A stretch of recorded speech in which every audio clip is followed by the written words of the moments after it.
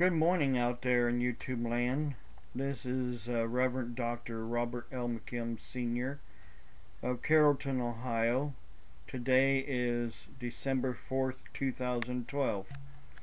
This is an update on what I had said earlier about the so-called sinkhole near Dover, Ohio on 5/16. As I was reporting on YouTube my belief of the sinkhole, so-called sinkhole, that it was a slip. I went out there and I investigated myself, took pictures, posted them on my Facebook. And the experts that was out there, a mining expert, indicated to me that it was more of a slip, not a sinkhole. Then there was a Dr. Paul Dawes, excuse me, of University of Soutthern Indian, that was on WFIE, that also indicated that also it was a slip, it was not a sinkhole, and it is not a precursor to any earthquake along the New Madrid Fault. Now, some of you out there are spreading lies. I'm not smart. I don't know what I'm talking about.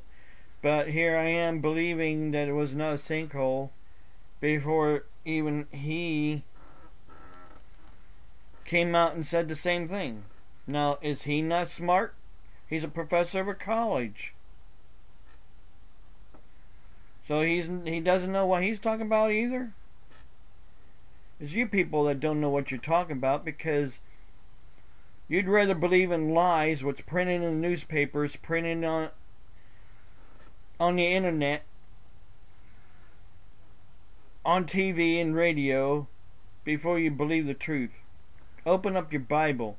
There's no such thing as sinkholes in the Bible. I have a doctorate degree in religious studies. I have a doctorate divinity degree. And yes, I also hold an associate's degree of science in mental health technology. And I'm also an Ohio State certified security officer with training in security and investigations. So don't tell me I'm not smart and I don't know what I'm talking about. I research and I look things up and I investigate. I don't believe everything that's on the internet or in the newspaper or on TV. Stop being a bully. God bless you. Have a nice day.